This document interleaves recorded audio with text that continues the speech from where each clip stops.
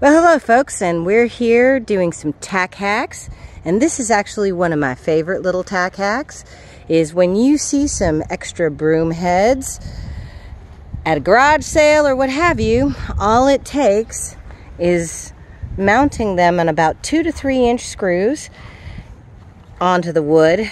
Remember, your trees do grow and you will have to readjust it. These guys have been on here for, about 4 years now, and the horses love them.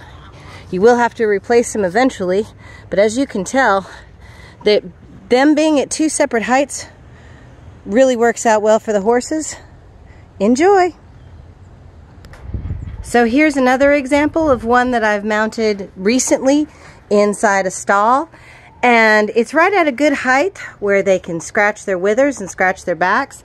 And this one is indoors and was relatively easy to install.